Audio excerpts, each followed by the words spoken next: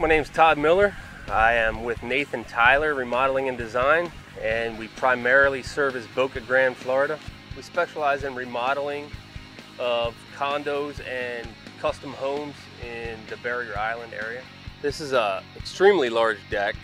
I was researching Ipe in general, and Advantage seemed to give me the best price for the amount of Ipe I was ordering. It was phenomenal savings when I compared it to the other lumber companies in the country, and I wanted to use Ipe on this project just because it really fit with the water and the surrounding areas. It worked out really well with this location.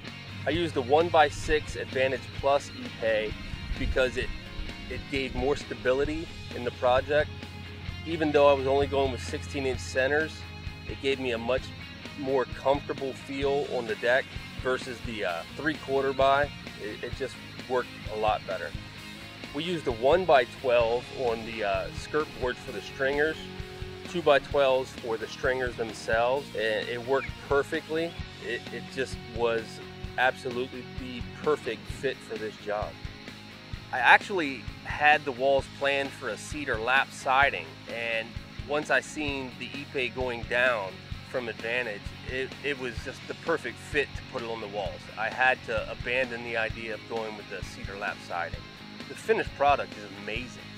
Everyone that sees it is just amazed at how well it looks, considering it's been sitting in the sun already for weeks and weeks, if not months, and it holds up. It's just durable.